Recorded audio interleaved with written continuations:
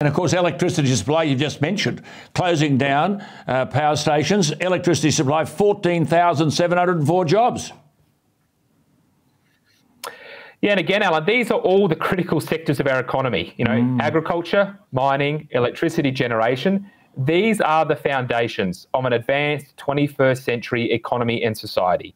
If you shut these industries down, you are going to fundamentally change the nature of our society and not in a good way. Look at what's happening overseas. Look at what's happening in Canada or the UK or in Sri Lanka.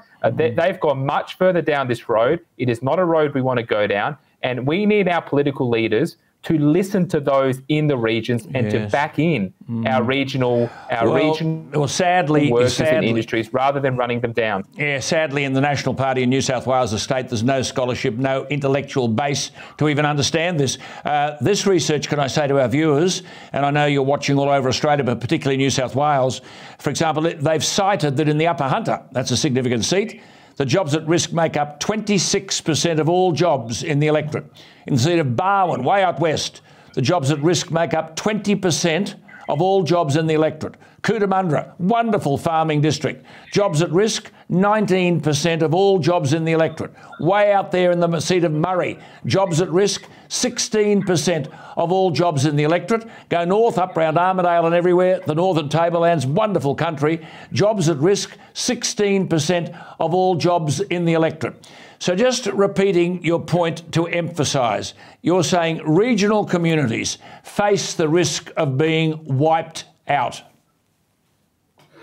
Well, they do, Alan. And the other point to make is it's not people living in the eastern suburbs of Sydney or the North Shore that'll pay the price. These are it's the inner city people that are coming up with these policies, that are telling us we need these policies. But when you look at the detail, who pays the price? They're saying, well, it's going to have to be the farmers, the miners, the truckers and the manufacturing workers that pay the price, not those in the inner cities. It shows how divided we are in New South Wales and across Australia, that we have a two-tiered system where there's one set of rules for the political elites in the inner cities and another set for those living in the outer suburbs. Brilliant. But those political elites in the inner cities, rely on these rural industries to provide their energy and their food, and they go to stand by and see them destroyed because of this idiotic and reckless emission reduction mandates. I mean, you and I have been saying this for years. I mean, the pig-headedness of people like Bowen and Keane is breathtaking, and this promise of green jobs, oh, come on. I mean, what did you calculate from your research? What percentage of jobs in rural New South Wales would be created by the so-called green economy?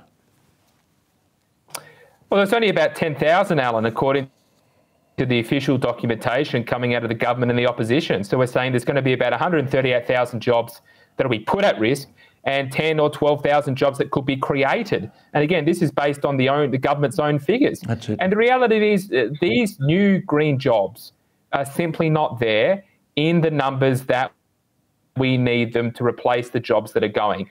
And one of the fundamental issues is so many people in this debate are naive. You know, there's sort of this good-natured naivety where they take what is given. They say, oh, well, this will all be fine. There'll be more jobs coming in.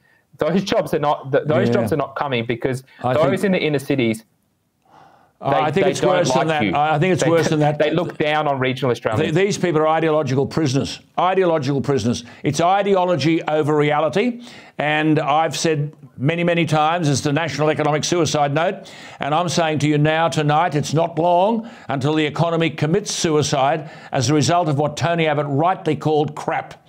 Daniel, keep at it. We will talk again. Grateful for your input and the fluency with which you present the argument. Daniel Wild is the Deputy Executive Director of the Institute of Public Affairs.